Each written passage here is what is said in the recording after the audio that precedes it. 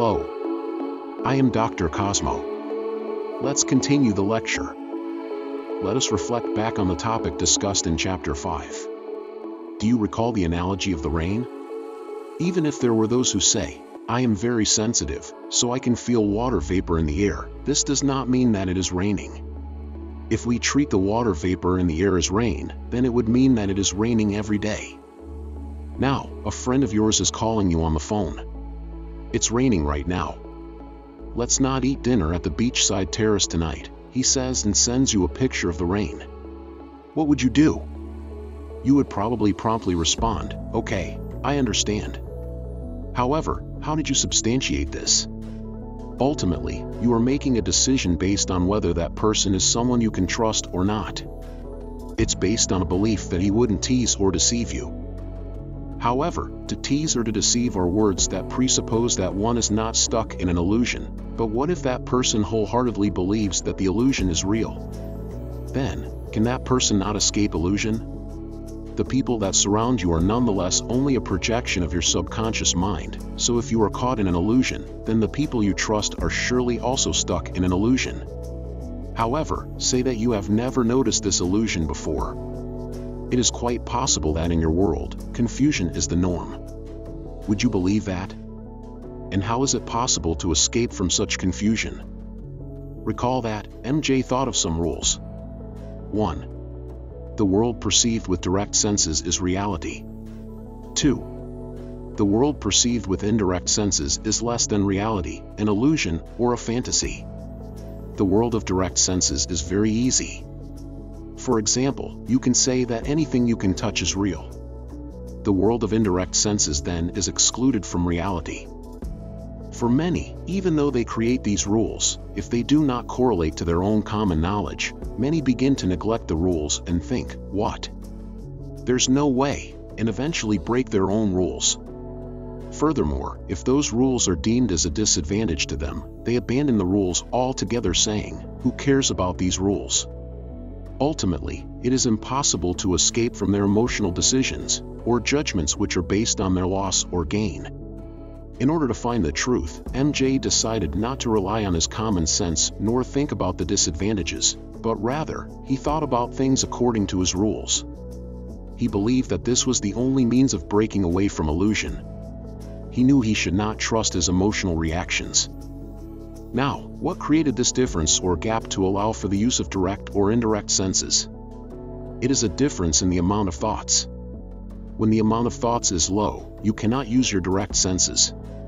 Also, the senses that are lacking are supplemented by illusions. However, because everyone does this, they don't realize that they are filling the missing areas with their own illusions. Let's remove them according to the rules. Then, what happens? Many things begin to be omitted from reality. Yes, in fact, history and geographic landscapes are no longer reality. These are things that one believes to exist.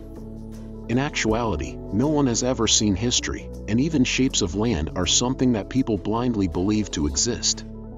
There is probably no one who has actually seen the shape of a country with his or her own eyes. At the very least, one must not treat what they saw indirectly as the same as seeing things with their direct senses. If one were to say, history does not exist, you may want to respond, that's ridiculous. I understand your feelings well, but let's take another perspective. How, then, does what we view as history appear before us? Again, please recall the wife who was the subject of domestic violence from her husband. It was the wife's violent nature in the past that is manifesting her husband's existence. If the wife is not currently violent, then this is because she has a different personality inside. Let's call this personality inside her consciousness a type. Inside our consciousness, there are a number of various types. In psychology, they use such types to analyze people. There are some who divide 5 types, others divide 9 types. Either way, the numbers of types of people are not too many. In the case of the violent husband, this was a projection of the wife's past type. That is to say, these types have time difference. Just as the Earth's stratum, the types in the consciousness are layered chronologically. Here, let us use 4 types as an example.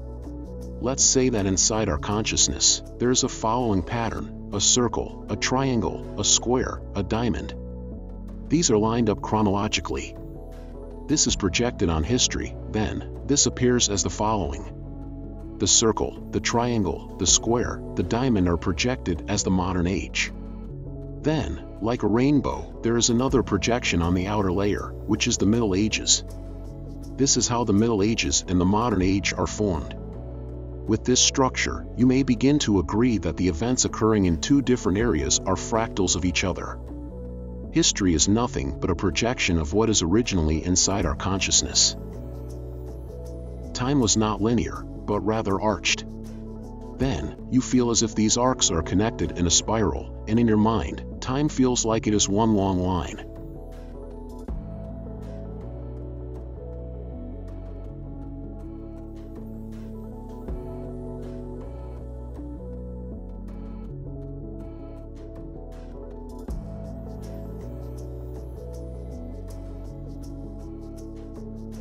Recall that MJ felt that at times history is not continuous. This can also be explained by the same logic. History is not linear, but rather it is what the consciousness senses as the function of time. In other words, the path of the consciousness develops into groups of a particular type of pattern. This then is projected according to some chronological order and is arbitrarily connected, giving the sense as if it was linear. For this reason, some things are aligned according to the consciousness development, but at times, the orders get mixed up. History is fundamentally disconnected. Also, with regards to projections of the modern age and the Middle Ages, each can be projected independently. After projecting the modern age and observing it, one can project and observe the Middle Ages. As a result of this, it seems as though the past is mimicking the future. MJ read into the fractals of the two eras, and at that time, he was curious about the length of time as well. It seemed as though the older era had a longer cycle. For example, the time span from William's Norman conquest of England and the Fourth Crusades was 138 years. However, the time span of what is the fractal of this event, the time period between the collapse of Japan's Edo shogunate to the Pacific War, was 74 years. Of course, the lack of and insufficient communication devices and methods was one reason to contribute to this reason. However, MJ thought there must be another factor that's affecting this. He sought to find the answer to the puzzle. If time is an arc and is projected from the same center, then of course, the outer layer or the older era is a longer segment, so the width of time becomes expanded. Thus, the older the era, the longer it seems. You may still not feel convinced that time is just a projection. However, even if you cannot agree now, I suggest that you first think about things as being a projection. The reason is, if you think of things as projections, then many hints will appear before you to help you solve various mysteries. Time is a projection of patterns that exist in the consciousness. The further out you go, the more the circumference expands. Then what happens? I previously gave an example of how the width of time portrayed by a particular pattern is expanded. Keep in mind that in addition to the expansion of width, the energy fades away. Let's compare the energy projected from the center of a light bulb.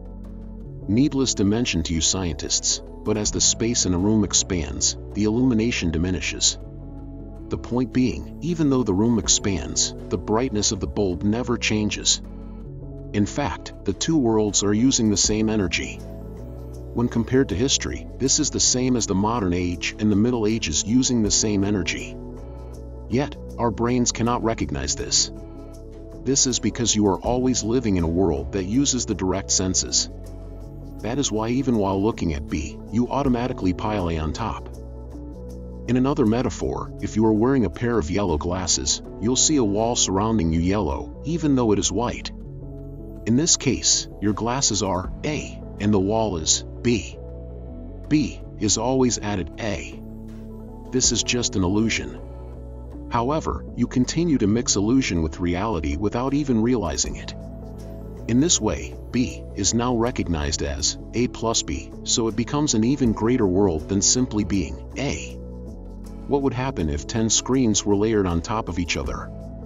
In reality, the 10th layer is darkness to the point where you need to navigate with your hands, yet, you added on from forms 1 to 9, so you believe that the 10th layer is shining brightly.